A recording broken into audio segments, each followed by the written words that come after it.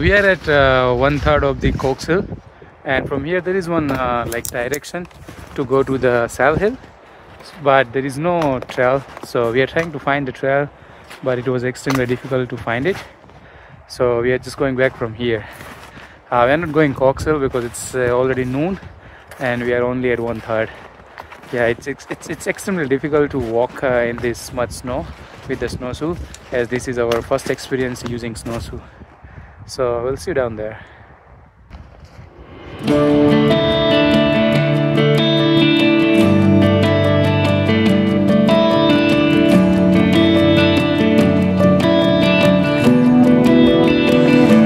Hello.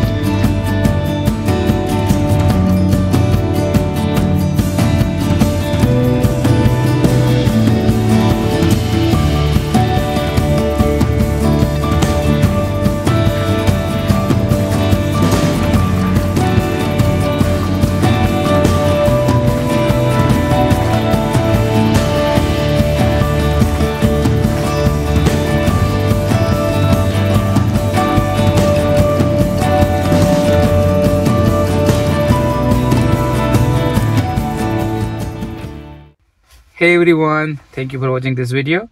We are just back from the Kananaskis, and today we try to do a Shellhill trail.